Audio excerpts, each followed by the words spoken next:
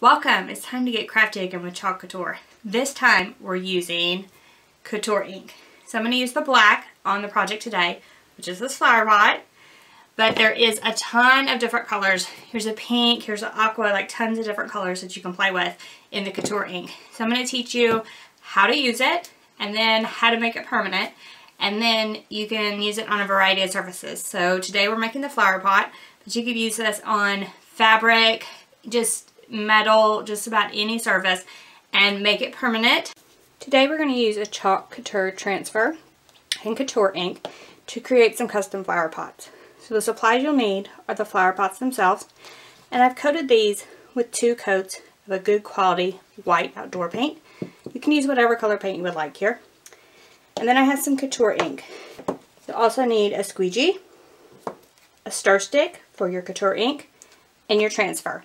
Now, I'm using the Live Life in Full Bloom transfer. Now, as you can see, I've already cut this apart. I've actually used this transfer before. So the beauty of Chalk Couture is these transfers can be used 12 or more times on your projects, so you can use them over and over again. So I also have a few supplies for cleanup. I have some Clorox wipes, as well as a bin full of water over to the side. So you don't want to let this Couture Ink dry on your transfer because it is permanent. And you'll also need to heat set it, so you can put the pots in the oven to heat set them after you're complete.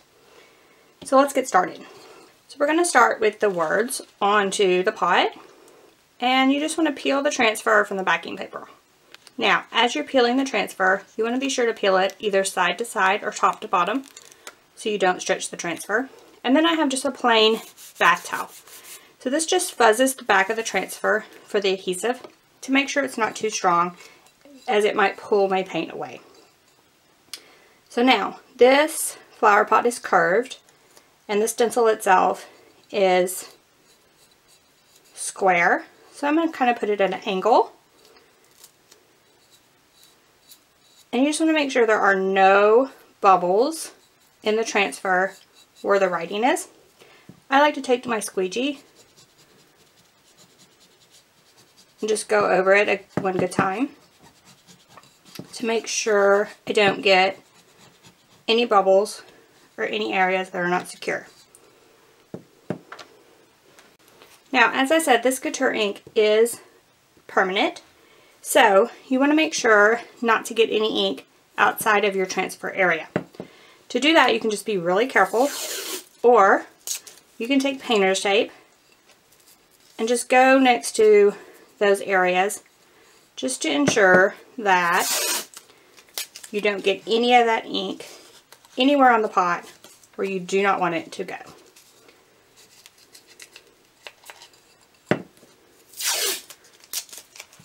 So I'm going to be extremely careful and put this on 4 sides.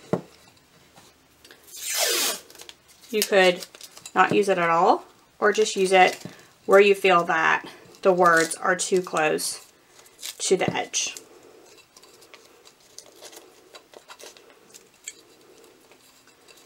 Alright, so now our transfer is stuck, secured well. The edges are all covered with painter's tape. And just be sure to squeegee this down really well in all directions, especially if you've used the transfer before, just to make sure that it's adhered well.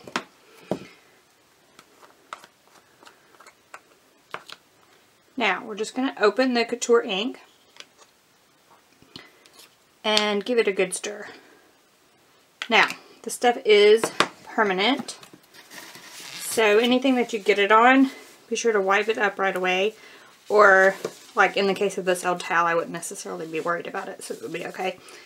Definitely be cautious about getting it on your clothes or anything like that. Alright, so now we just want to stir the Couture Ink. It may have settled during shipment or when you're storing it, so be sure to pull up from the bottom and give it a good stir.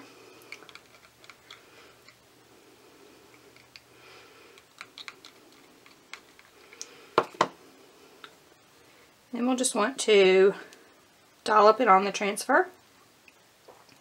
Any excess can be put back in the container and used for another project. Then just use your squeegee to pull it across your transfer.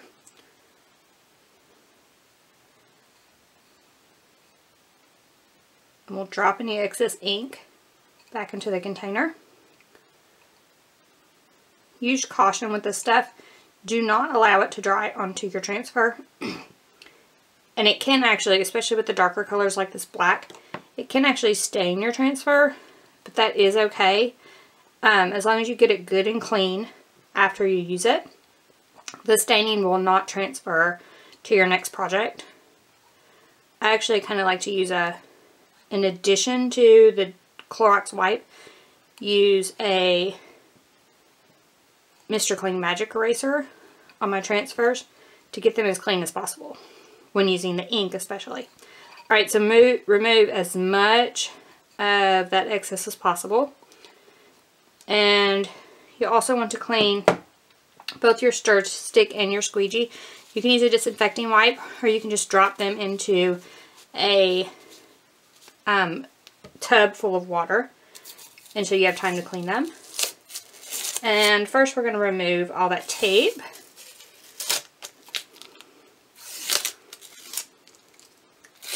Then just make sure your hands are nice and clean and no ink is on those.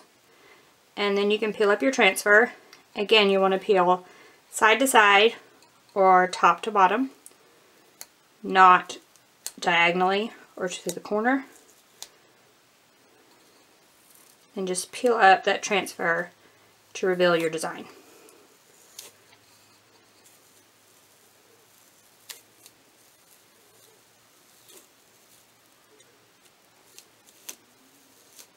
And I'm going to drop it right into some water to keep that ink from drying. Now you may have some areas that were messed up.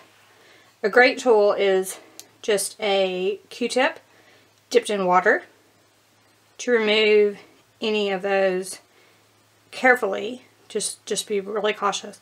But you can remove any of those areas that are messed up. And now that my project is complete, I can clean my transfer well. So it's been sitting in some water over to the side, and this is just one of those Clorox wipes. And that is actually with all the ink removed, and you can see the staining that's left on the transfer. This actually will not hurt anything, but of course we want our transfers to be as pretty as possible. So what I've done, especially with the darker inks, is to use just a Mr. Clean Magic Eraser on the front only, and just remove some of that staining. And it seems to work good, especially if you get it right away and don't let that sit in. So just rub it around the stained portions to remove any of that staining, and then continue to clean on the front and back with your Clorox wipes as recommended, and then we'll allow it to dry sticky side up before returning to that backing paper for storage. Again, these transfers can be used over and over again, 12 times or more. I think the company guarantees 12 times, and then you can definitely use them more times after that. But I just get a majority of the staining off. Then use a clean Clorox wipe once more just to make sure there's nothing left. And then we'll get that back good and clean, reactivating that adhesive with the Clorox wipe. Then once it's allowed to dry, adhesive side up, it'll be nice and sticky once again. And you can put it back on the backing paper and it'll be ready for storage and ready for to use again anytime you want to create another, say, flower pot or chalk art or just anything else that you can imagine with Chalk Couture. So now we've made our flower pot, and all that's left to do is heat set it. 350 degrees in the oven, Fahrenheit that is, for about 30 minutes, and this ink will be permanent and ready to add a plant in and add to your front porch, back porch, wherever, for decor this summer. So be sure to pick up Couture Ink in a wide variety of colors, as well as the transfers to go along with this project. to create your own. Remember, the transfers are reusable, so you can make these for yourself and for gifts, as well as tons of other projects. So if you have any questions, be sure to ask them in the comment section below. Give us a thumbs up on YouTube. Be sure to subscribe for tons of Chalk Couture and other crafty goodness every week. Thank y'all so much for joining me today. Bye.